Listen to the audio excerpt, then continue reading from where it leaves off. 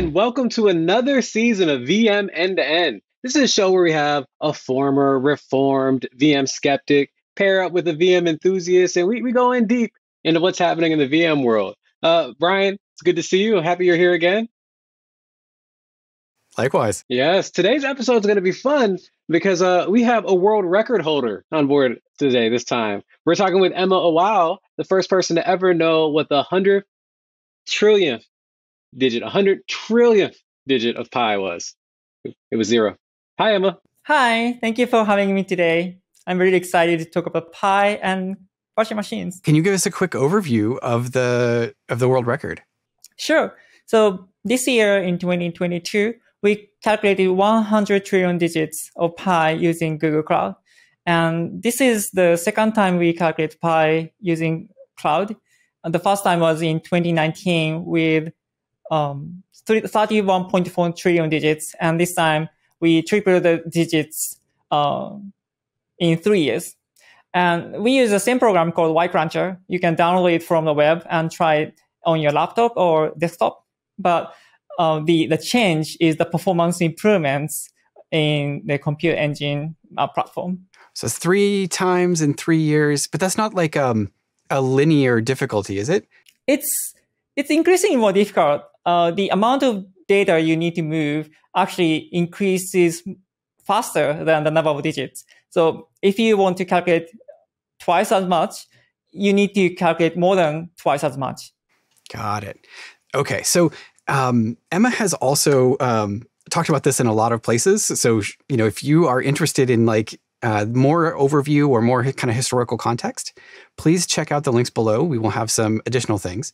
But in this gathering, we're talking about virtual machines. We're talking about compute engine.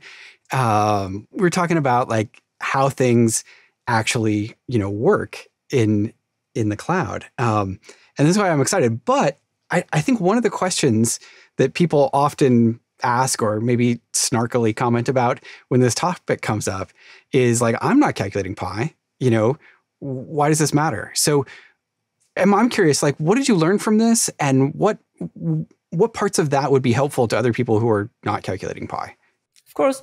So virtual machines are everywhere. We use the same virtual machines you can use on Google Cloud, Compute Engine. And even if you use Kubernetes or some other management software, you still use virtual machine as one of the fundamental components. And all the optimization techniques are the same for other applications, web servers, database servers, and anything else. So it's essentially the process of optimization, tuning, understanding the architecture. And all the techniques I use in these projects are something I learned over the years as a software engineer and managing web servers and optimizing web applications. So yes, the end result is pi because it's a cool mathematical number, but the journey is pretty much the same for any other web applications or maybe desktop applications as well. Got it. So you did a whole bunch of iterations on tuning to try to figure this out. Is that fair? Yeah.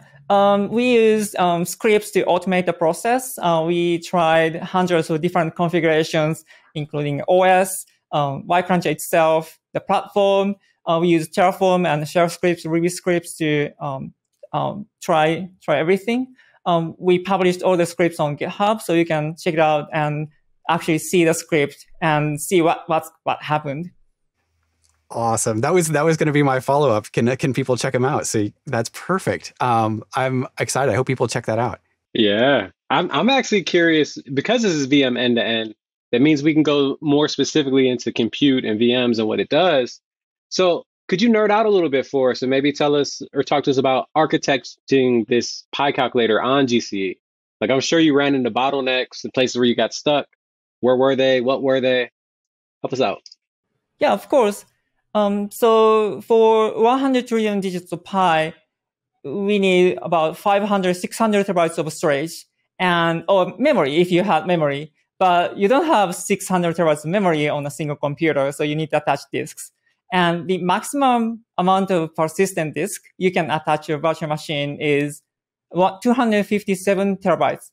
which is not exactly small, but it is not enough for this kind of calculations. So yCruncher is a single node application. We use a virtual machine with N2 high mem 128, which has 128 vCPUs and 864 gigabytes of memory. And we use 32 additional virtual machines as storage servers and attach all the disks using the network. And the biggest bottleneck is storage performance. So you need to move a lot of data. For 100 trillion digits, it's 82 petabytes. And a petabyte is 1,000 terabytes, so it's a lot of data. So there are a lot of tunables in the network platform. Obviously, you have different TCP/IP tuning parameters, congestion control algorithms, disk scheduling algorithms in Linux, and you have like specific, very, very detailed way of like tuning the platform software to get a full performance. And the last time the network throughput was 16 gigabits per second, and this time it's 100 gigabits per second. It's 6 times as fast. And filling the bandwidth, for example, is a significant challenge, and there are a lot of back and forth and trial and errors in the process.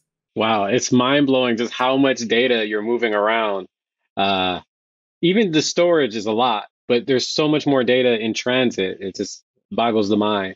So it's really interesting. You have a lot of data, and you need to get every bit correct. You can't even mess up a single bit, then your entire result will be broken. So you need to make sure that your architecture is reliable, not only fast, but it's also reliable as well. Okay, so you have to move 80 some petabytes of data without ever making a mistake in even a single bit. That sounds hard. And this is the second time you've done a world record in cloud. So I'm curious with your experience, what was easy about doing it in cloud? What was hard? That sort of thing. Yeah, sure. So it's easy because you don't need to, for example, design a completely different architecture. It's not like building everything from scratch on a supercomputer. But it's still difficult because we are very, very close to the architecture limits. We use 100 gigabits per second Ethernet, which is very close to what we have as industry. And after moving 82 petabytes of data, it's not a trivial task. And because we are close to the architecture performance limits, we had to work very hard and make sure we were able to use all the potential performance potentials of the platform. And after trying out hundreds of different parameters, we made the architecture twice as fast. So comparing the first prototype and the final architecture is twice as fast. So the calculation would have taken more than 300 days if we just used the first prototype.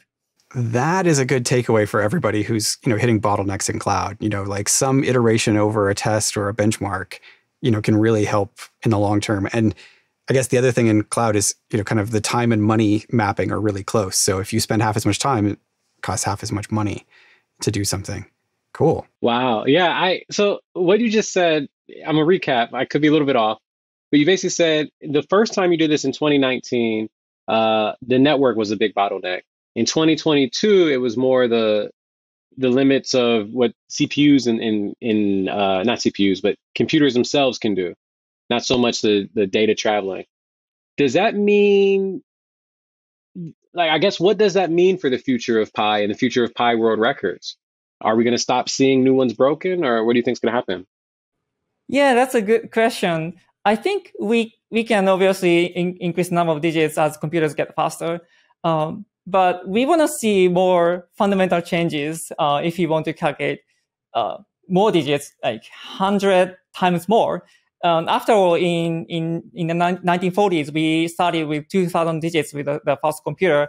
And today we have 100 trillion digits in 70 years. So if we want to, for example, calculate 100 million trillion digits, we need to actually solve a lot of problems. The processors are fast, actually, but memory disks not as fast.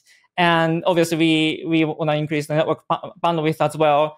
And there are a lot of fine tunables you need to work on. And we probably want to see some fundamental changes to the computer architecture and the software design.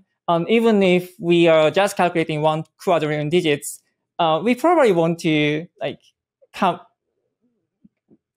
come up with new creative ideas to fully utilize the performance of the fast computers in the future. Oh, thank you, Emma. This is so much to think about. And I really, I don't know, I want to mention again that this iteration of kind of testing and things is something everyone can apply to their challenges, I think. And for anybody watching, like if you're hungry for more information about Pi, about these world record, challenges, about Emma's work, about the math in general. She's talked to a lot of different folks in different contexts about this. So we're gonna have some links down below for more info, and to the scripts if you want to, see how she actually tested this for real. Mm-hmm. Thank you, Emma, so much for coming in. Brian, as always, thank you for being a great host. And next week, if you want more, we've got a very special episode with a very special guest. I'm not going to give anything away, but definitely stay tuned for that. One more time, thank you, Emma.